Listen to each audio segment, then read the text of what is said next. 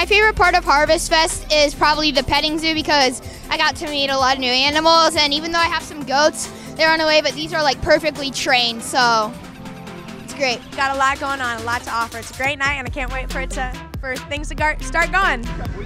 I got chicken tenders and a root beer float from that truck. Don't know the name of it though. I really liked Harvest Fest. I think it's lots of fun. I love the food trucks. I'm super excited for Mother Earth Coffee.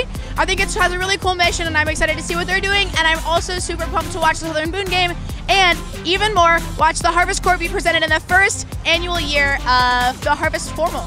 So my favorite activity are these snow cones and the petting zoo.